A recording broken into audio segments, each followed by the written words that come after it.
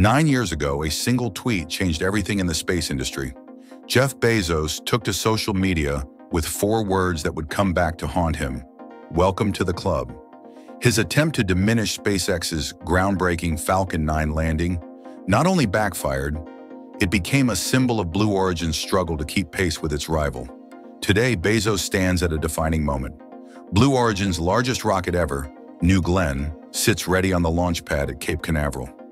After years of delays and setbacks, this launch isn't just another test. It's the moment that could either resurrect Blue Origin's reputation or confirm the critics' doubts. The stakes couldn't be higher. While SpaceX approaches its 400th successful launch and dominates 90% of the orbital market, Blue Origin is still working to prove it can reach orbit at all. The contrast is stark. SpaceX's $150 billion valuation towers over Blue Origin's $15 billion, and Starship's revolutionary design pushes the boundaries of what's possible in space exploration. But the story isn't over. The recent vertical rollout of New Glenn and its successful static fire test in December 2024 signal that Blue Origin might finally be ready to step into the orbital arena. As launch preparations continue, one question remains.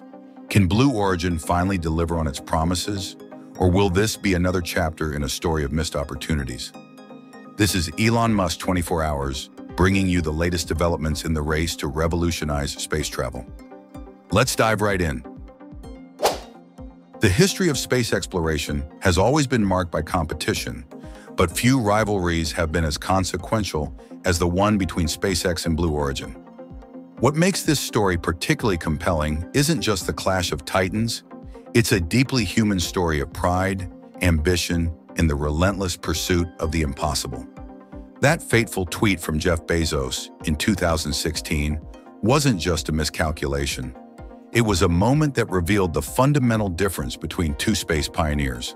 While Bezos celebrated landing a suborbital rocket, SpaceX had already been routinely landing orbital-class boosters for months. The space community's reaction was swift and unforgiving. Former NASA Deputy Administrator Lori Garver later recalled, "It was like watching someone celebrate winning a local 5K race while another runner had already completed a marathon."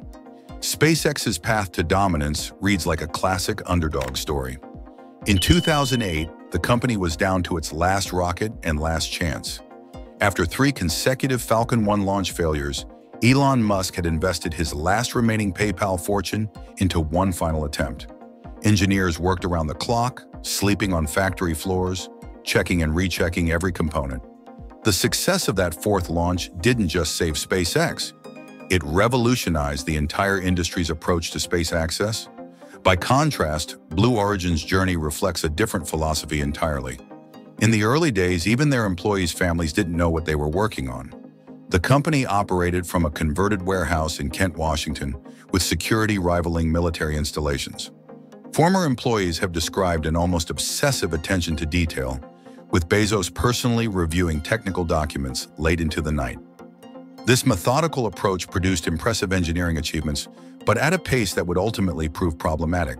The real drama unfolded in 2021 when Blue Origin lost the NASA lunar lander contract to SpaceX. Instead of accepting defeat gracefully, the company launched an aggressive legal challenge, even publishing infographics attacking SpaceX's Starship design. The move backfired spectacularly, damaging relationships with NASA and drawing criticism from across the industry. A senior NASA official, speaking anonymously, described it as the moment Blue Origin lost its way. But 2024 marked a potential turning point. During New Glenn's development, Blue Origin quietly recruited key talent from SpaceX, NASA, and other aerospace companies. The December 27th static fire test wasn't just a technical milestone. It represented the culmination of lessons learned from both companies' approaches. The test lasted a full 7 minutes, demonstrating not just the BE-4 engine's raw power, but their durability for reuse. Behind the scenes, the pressure on both companies has been intense. SpaceX's Starship program has faced its own challenges. During the November 2024 test flight, controllers held their breath during a tense 30-second period when communication with the vehicle was temporarily lost. The successful engine reignition that followed wasn't just a technical achievement. it was a moment of redemption for the team that had worked through countless setbacks. The contrast in corporate cultures couldn't be more striking. SpaceX's headquarters in Hawthorne, California, buzzes with energy 24/7. Engineers work in open spaces next to the factory floor, with Falcon 9 rockets being assembled within view of their desks. At Blue Origin's facilities in Kent and Cape Canaveral, the atmosphere is more methodical, with rigorous processes governing every decision. Both approaches have their merits, but the results speak volumes. As 2025 begins, SpaceX's achievements are staggering. Their 61 launches in 2022 weren't just numbers. Each represented critical missions for customers who had chosen SpaceX over traditional providers. The company's $150 billion valuation reflects more than financial success. It represents the market's belief in their ability to revolutionize space travel. The upcoming 7th Starship flight showcases this revolution in action. The redesigned heat shield isn't just an upgrade, it's a response to real-world data from previous flights. Each tile is now backed by a secondary protective layer, a direct result of observations from Flight 6 where several tiles showed signs of stress during re-entry. The new avionics system includes triple redundant computers, a lesson learned from early Falcon 9 flights. But perhaps most significantly, Flight 7 will attempt something never before seen: the deployment of actual payloads from the largest spacecraft ever built. The 10 test Starlink satellites aren't just cargo. They represent the first step towards SpaceX's vision of making humanity multiplanetary. Each satellite has been specially modified to test deployment mechanisms that could one day be used to establish communication networks on Mars. Meanwhile, Blue Origin's New Glenn represents a different kind of ambition. Its massive 7-meter fairing isn't just about size, it's about enabling entirely new types of missions. The rocket's BE-4 engines, with their oxygen-rich staged combustion design, represent thousands of hours of testing and refinement. Each engine contains over 25,000 individual parts, each optimized through countless iterations. The human stories behind these achievements are equally compelling. SpaceX's propulsion team worked through 3 consecutive holiday seasons to perfect the Raptor engine's complex fuel flow systems. At Blue Origin, engineers spent months developing new welding techniques to handle New Glenn's massive propellant tanks, sometimes running tests until dawn to perfect their processes. As we look to the future, the stakes continue to rise. SpaceX's Starship isn't just another rocket. It's humanity's first real chance at becoming multiplanetary. The enhanced fuel capacity isn't just about reaching orbit, it's about having enough reserves to land on Mars, refuel, and return. The upgraded avionics aren't just about control, they're about managing the complex sequence of events needed for interplanetary travel. New Glenn's importance extends beyond Blue Origin. The rocket's development has pushed suppliers to develop new manufacturing techniques, created new jobs across the aerospace industry, and inspired a new generation of engineers. Its success or failure will impact not just Blue Origin, but the entire space industry ecosystem. The space industry of 2025 stands at a pivotal moment. SpaceX's dominance, carrying 90% of Earth's payloads to orbit, isn't just market success. It's a revolution in how we access space. But with New Glenn, Blue Origin isn't just playing catch-up. They're betting on a future where multiple heavy-lift vehicles will be necessary to support humanity's expansion into space. The coming months will test both companies' visions. SpaceX's 7th Starship flight, with its ambitious payload deployment plans, could open new possibilities for space development. New Glenn's debut, whether successful or not, will demonstrate whether methodical development can still compete with rapid innovation in today's space industry. As we await these crucial events, one thing is clear: the future of space exploration will be shaped by both the rapid innovators and the methodical developers. The real winners won't just be the companies that launch first or most often, but those that help establish humanity's permanent presence beyond Earth. As SpaceX and Blue Origin continue to push the boundaries of space exploration, we're witnessing a historic moment in human achievement.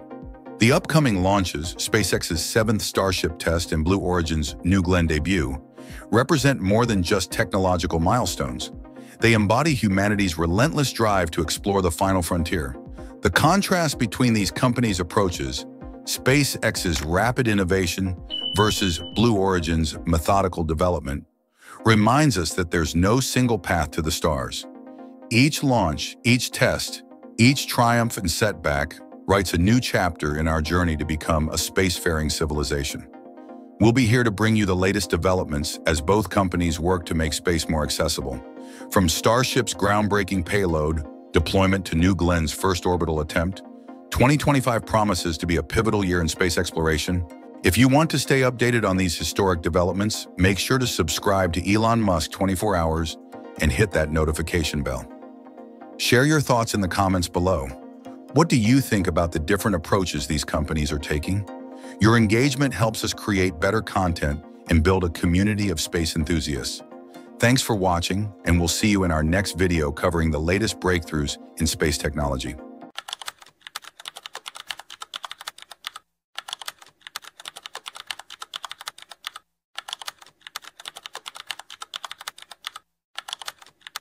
In the quiet days between Christmas and New Year's, while most of the world was winding down, something extraordinary was happening at Starbase. The massive Booster 15 stood gleaming under the Texas sun, undergoing its critical cryogenic tests. Hour after hour, as the liquid oxygen flowed through its tanks, the team watched, measured, and evaluated. This wasn't just another test. It was a glimpse into what 2025 holds for humanity's journey to the stars. But that's not even the biggest news. Just hours ago, SpaceX dropped a bombshell that sent ripples through the space community. Flight 7 of Starship is scheduled for January 10th, and it's packed with groundbreaking firsts that nobody saw coming. The stakes have never been higher. The first ever Block 2 Starship carrying actual Starlink payload simulators. Not just carrying them, but planning to deploy them. The first reflight of a Raptor engine pulled from the history-making Booster 12 catch.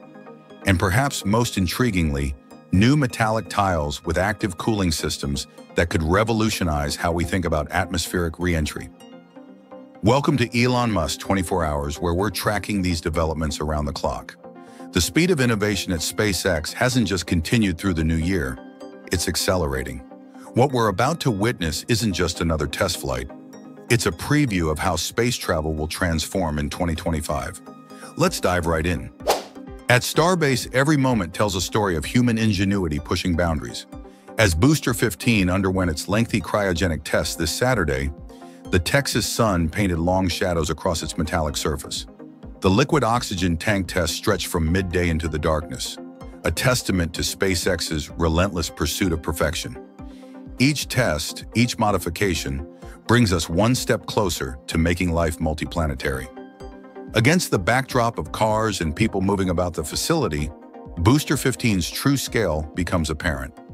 Standing taller than a 23-story building, these rockets aren't just machines, they're monuments to human ambition.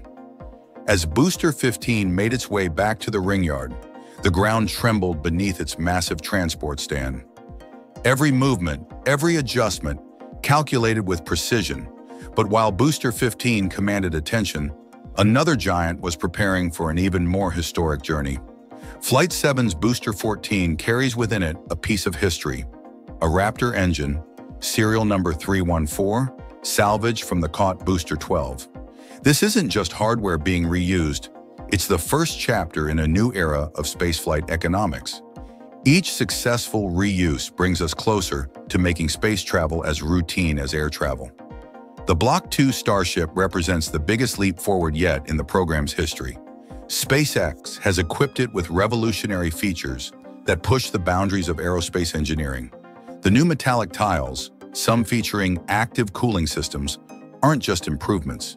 They're experiments that could reshape our understanding of atmospheric re-entry. These aren't minor tweaks. They're bold steps toward making spacecraft more resilient and reusable than ever before. Perhaps the most exciting addition is the Payload Bay, now holding 10 Starlink payload simulators. This isn't just added weight, it's a full demonstration of Starship's primary mission, delivering substantial mass to orbit. When these dummy satellites deploy on their suborbital trajectory into the Indian Ocean, they'll validate systems critical for future commercial missions. Each successful deployment brings us closer to the day when Starship will deploy real satellites, expanding global connectivity to the most remote corners of Earth. The tower catch system has undergone significant upgrades since Flight 6's aborted catch attempt.